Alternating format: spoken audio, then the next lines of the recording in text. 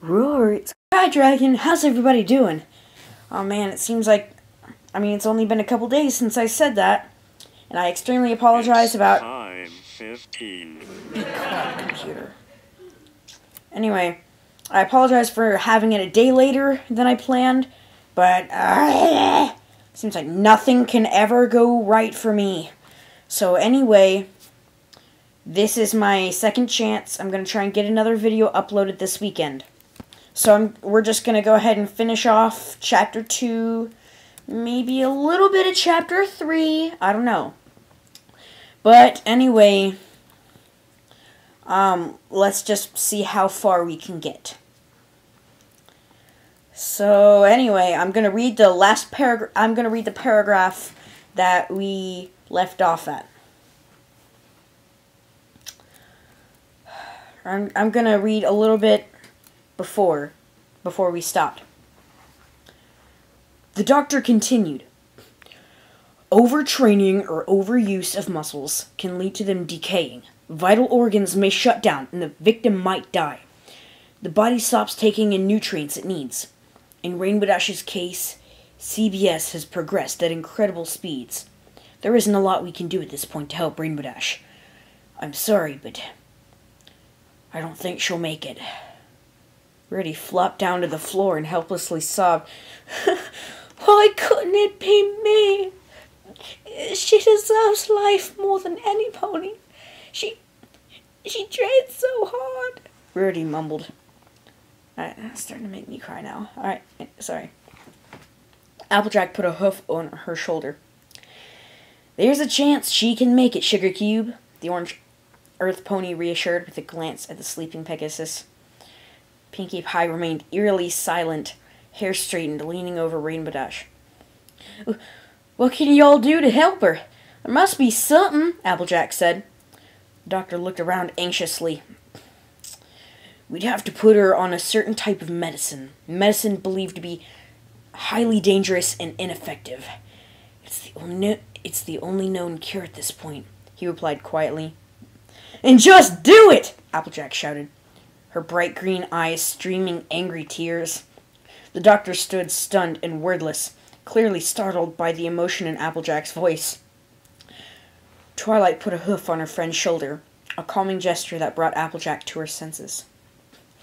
Applejack, I don't think we should do it. These are untested drugs, and it's still a possibility that she could recover without them, the purple unicorn carefully replied, selecting words that hopefully wouldn't set her friend off. This time, AJ exploded. I don't care if they've been tested or not. It's her only chance of making it out alive, the apple-bucking pony yelled, making every pony wince. With a malicious look that was peculiar for Applejack, she charged out of the room. Pinkish red eyes fluttered open, awoken by the loud noise of the door slamming. Pinkie Pie tried her best to smile. You're awake, sleepyhead? Excuse me. You're awake, sleepyhead? How do you feel? The normally cheerful pony asked, affectionately petting a multicolored mane. Rainbow Dash blinked up at Pinkie Pie, accidentally sputtering up blood. Everything hurts, she complained, her voice trying to sound strong but failing. Pinkie wrapped her arms around Rainbow. Please get better, she begged. Rainbow Dash awkwardly returned the hug, looking at Twilight Sparkle. What happened? The Cyan Pegasus asked shakily. You've got a disease called CBS as a result of overtraining. You might die, Rainbow, she responded grimly. Rainbow Dash felt a transparent tear slip down her face as the doctor explained further. Okay, I'm not about to cry. This is just so sad. It's funny. Anyway, let's keep going. So, I might never get to train again? She began to sob. Pinkie Pie tried to wipe the tears away. Please don't cry, Dashie. Please, she murmured. Twilight looked at the doctor with apology in her eyes. We should probably go. I think they need some time alone, the purple unicorn suggested. Are they? He started, and Twilight answered with a nod. Careful to be quiet, they left the hospital room. It's kind of awkward. Okay, anyway. Rainbow Dash looked up at Pinkie Pie. Pinkie Pie, I might not live. Before I die, I just want to say... She hesitated. I love you. Before the Pegasus could complete her sentence, she was interrupted with a kiss. I'm so... That's just... That's just hilarious. It's hilarious and sad at the same time. Anyway, Rainbow's pink eyes widened in surprise. Then they fluttered shut as she put a hoof around Pinkie Pie's poofy mane, pulling her down to the bed. Okay. Get a room. Anyway.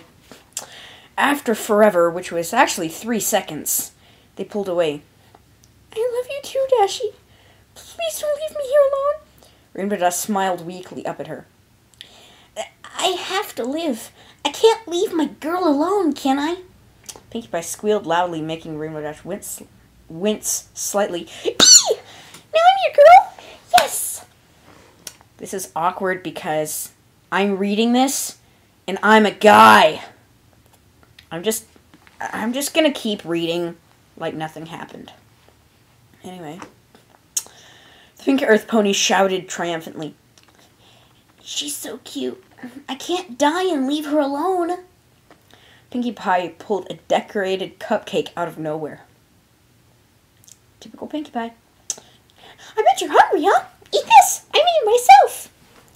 Rainbow Dash inspected it, mouth-watering. It was pink and blue with clear crystal sprinkles on top. Blah, can't talk today. Sure, it looks good, she said coolly, accepting the cupcake. The Pegasus took a bite. This is pretty tasty.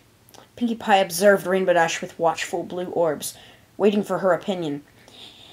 This is awesome, Pinkie Pie. You know, I'd like to bake someday. I'd like to learn to bake someday. At least someday when I'm not busy being a wonderbolt, she bragged enthusiastically. Pinkie Pie giggled as the air in the room lightened. When you get out of the hospital, I'll teach you. I might get distracted if I try to learn from you, RD joked with a wink, making color spread on Pinkie Pie's cheeks. Oh,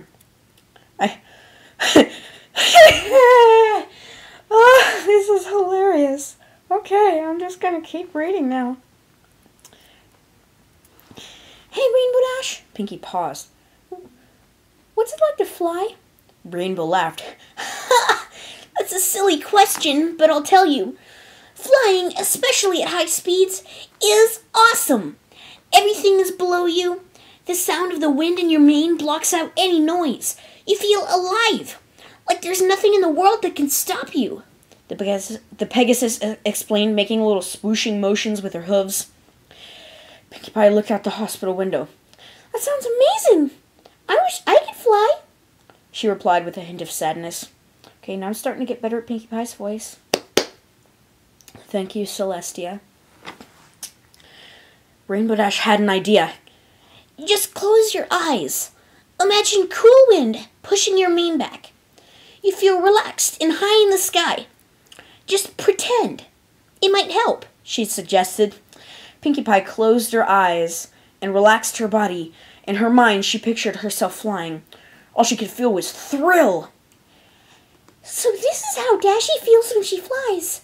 If I had wings, I'd never stop. After a while, she reopened her eyes. Pinkie, how does it feel? Pretty awesome, right? RD questioned. The pink earth pony nodded, then yawned. It's great, Dashie. I wish I had wings like yours. RD shot her a concerned look. You tired? Yeah, I'm exhausted.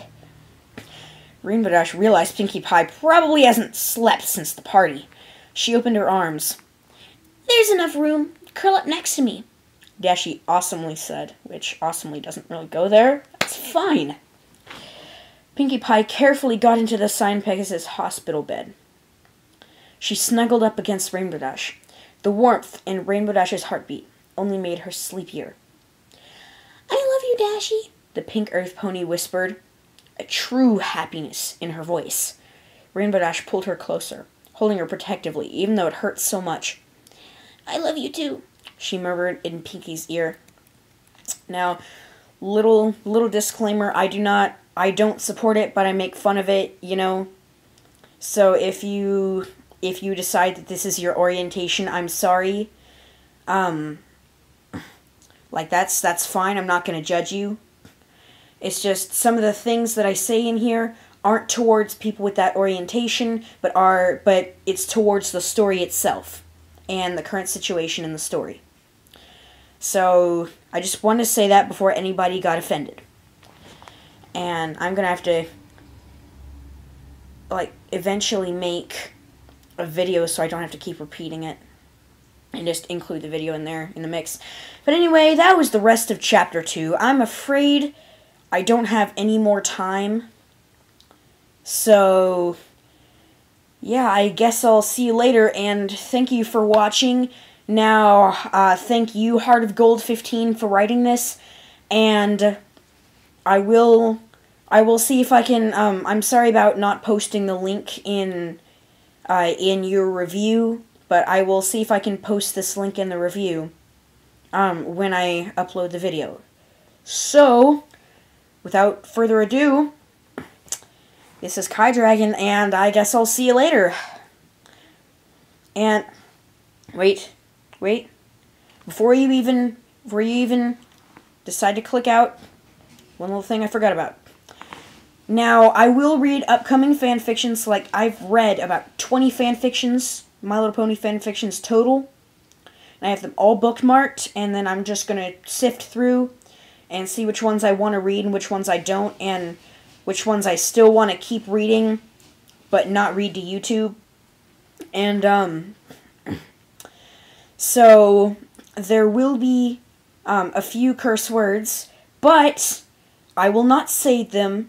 Instead, I will just include, a random sound like this. You know, I won't say the words. I'll just pause and insert a sound there. So you can know where that's at. And there also may be some parts that are just a little off kilter.